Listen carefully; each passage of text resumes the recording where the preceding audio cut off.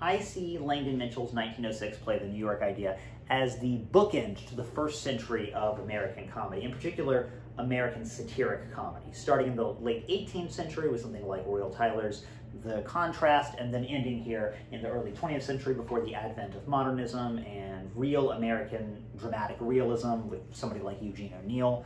So here are my bookends for the first century of American comedy. I'm talking specifically about American theatrical satire, even more specifically about a kind of satire, comedy of manners, which I'll explain in a little bit.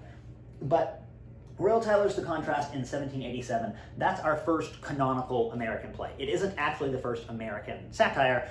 Something like, I don't know, Robert Munford's The Candidates might be a potential candidate for that, but it's the first really good one. That's why it's in our canon. And so that's in 1787, and then The New York Idea is one of the last really good American comedies in this specific satirical mode. Both The Contrast and The New York Idea are examples of a specific kind of theatrical comedy, a specific kind of theatrical satire known as comedy of manners. Like a lot of literary terms, comedy of manners has a specific historical application and then a much broader application that is how people actually use it. So comedy of manners, technically speaking, comedy of manners is meant to refer to plays of the English Restoration, the inauguration of Charles II, that sort of thing, the best of which I think is The Way of the World by William Congreve. In its most broad application, the term comedy of manners can refer to any satirical drama that pokes fun at social conventions or codes.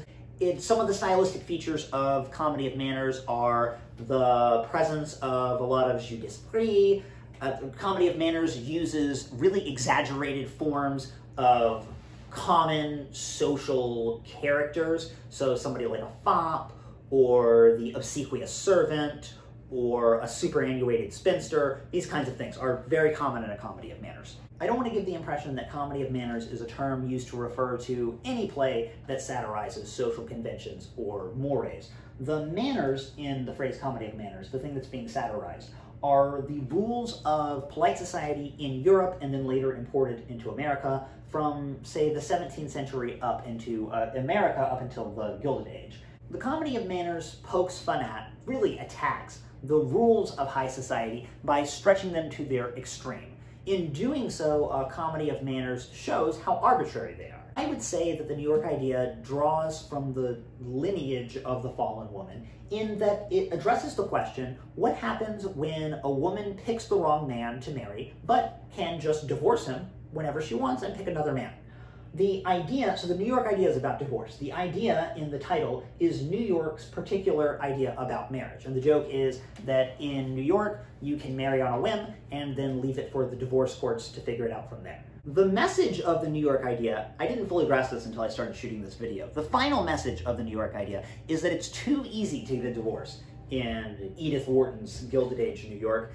And so, the two most sympathetic characters, arguably the two protagonists, who are divorced at the beginning of the play, end up getting back together at the end of the play. So, the New York Idea says, it was too easy for them to get a divorce in the first place. They were in love the whole time. It's a very melodramatic ending. It's a holdover from the melodrama here, I mean as a genre of theater. Melodrama was the prevailing mode of theater in the 19th century, and the end of The New York Idea is a holdover from that. It's very melodramatic. Because it's so unlikely that these two characters would have a happily ever after, the end of Langdon Mitchell's play can seem kind of silly to audiences today. And a lot of a comedy of manners is going to seem silly, in part because a lot of it's supposed to. The comedy of manners is mocking people, and so they're going to be portrayed, the people who are being satirized are going to be portrayed as silly, but it's also in part because manners change from era to era. So what seemed like kind of common sense good breeding in 1906, or even more so in 1787,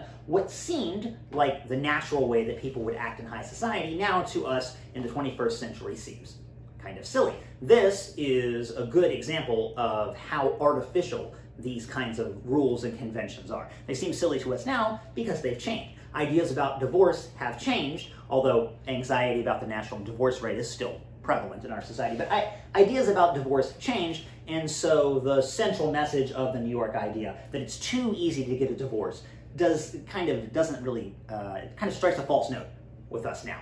This is why having context is so important in evaluating a satire and, in particular, a comedy of manners. Because without context, you're not going to know which parts of the play are supposed to be silly and which parts you're supposed to take seriously.